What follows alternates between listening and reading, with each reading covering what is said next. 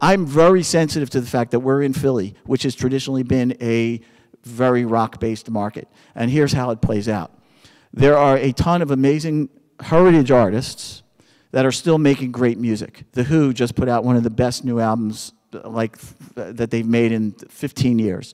Bruce Springsteen, Fleetwood Mac, the Allman Brothers, Bonnie Raitt. I could go on and on and on about all these great artists who are still making very relevant music and still connecting with a lot of fans.